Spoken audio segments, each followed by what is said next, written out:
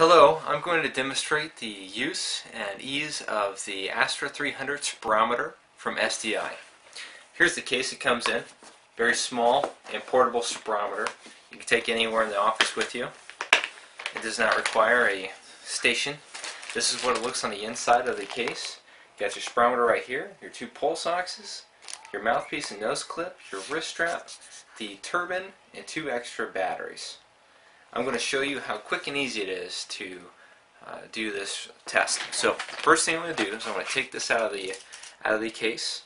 You'll see that the turbine is not installed right now. So I'm going to take this turbine and install it, just like that. Basically, the turbine is set from the manufacturer, so it does not require you to calibrate it.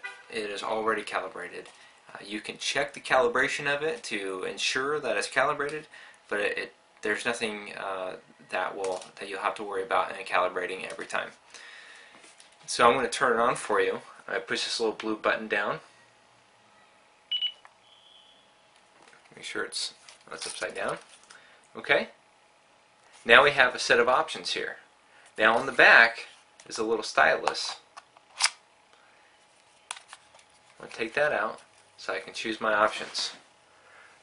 For this video, I'm going to demonstrate the FVC and the FEV test only. And as you can see right here in this corner at the FVC button, I'm going to touch that. It's going to ask me for a set of options. The ID, the first name and the last name, the male or female score, and the ethnicity factor of 0 to 100. 100 for Caucasians. So I'm going to put, for example, I'm going to put under patient ID, I'm going to put 888, and then for the first name, I'm going to put, oh, that was 9, okay. I'm going to put my first name, which is E R I K. It's kind of hard for me to do this backwards. And then here's the little male-female symbol. This is on female right now, so I'm going to touch it and change it to male. And ethnicity factor stays at 100 because I am Caucasian. Next, I'm going to hit enter. The next set of options I have, and the last set of options, is my age, height in inches, weight in pounds, if I'm a smoker and how many years have I smoked, and how many cigarettes a day I've smoked, and the name of the technician. So in this case, for the age, I'm going to put in my age, which is 27. Next, for inches in height, I'm going to put 74. And next, in pounds, I weigh 200. I have to redo that one. Okay, now I'm going to do put 200 for weight,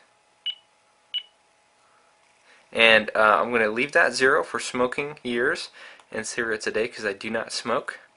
And then the box for the name of the technician, right now it says E, and that's for initial of my first name. I'm just going to leave it that way. Now I'm done. I'm going to hit enter. Now it is ready for me to do the test. So right now you can see this little picture of the man, a little stick figure sitting down at looks like a desk. When I'm ready to perform the test, I touch this button right here. As you can see, the markers are already set on the line graph for where it expects me to perform my score. Okay, now I'm going to prepare the test.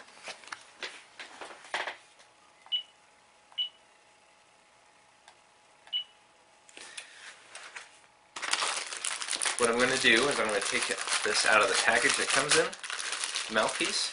As you can see real quick, before I put that on there, it has a filter inside, so in case anything comes out of the patient's mouth, it is caught by that filter. And it comes with a clip as well. So I'm ready to do the test. I need to put the mouthpiece in the spirometer. Now I can only put it one way. On the bottom there is a little nipple right there, so I cannot get this thing in there. I can only go into the top, so it's foolproof. So now it's ready. I'm going to put the clip on my nose and do the test. Before I start the test, I want to let you know that with this spirometer, I don't have to prepare breathing before I put my mouth on it to perform the test. I can put my mouth on it and breathe slowly and prepare and breathe all the way out and get ready for my sharp inhale to start the test. The test will start when you sharply inhale. That's how the spirometer knows to start the test. So I will demonstrate that. Okay, so now I'm going to hit this little button right here because I'm ready to start the test. Okay, now it's ready.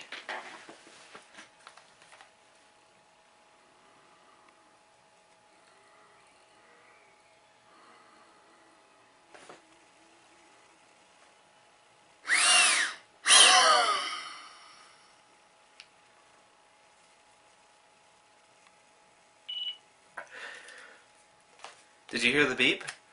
That means it's been 6 seconds from the start of the test, and that tells me that the test is finished. So I know to pull the spirometer out of my mouth. And you can see there the line graph is filled out, and it's right along the markers where it expected me to perform. And up here in the corner shows a kind of summary of the result of the test. Now, if I want to see a little more specifically, right here on the spot, I just hit this box, and it has a full layout of all the scores of my FVC and FEV, and even at the bottom will tell me my approximate lung age. As you can see here, I was over 100% on all my values. Now, if I want to have this device interpret it real quick for me, all I have to do is touch this little doctor's face with the magnifying glass on his head, and it says the interpretation is normal. So I escape. Now I want to save this. So I go over to this file cabinet, touch the file cabinet. Now I ask if I want to save it for pre and post bronchodilator challenge, or if I just want to save it as one single test. And in this case, I just want to save it as a single test. So I'm going to touch this file cabinet. It is now saved. If I want to view it later or send it over the Bluetooth to the computer, I hit exit, hit exit again, go back to the main menu. I go to this file cabinet right here to pull it up, or I click on Bluetooth right here to send all the data over to the computer wirelessly. So that finishes my demonstration of the ASTRA 300 spirometer from SDI. I hope that was easy for you to understand. It took a little bit longer because I had to demonstrate all the the processes of using this device. But once you get it down, you should be able to do your spirometry tests in about 1 minute per patient.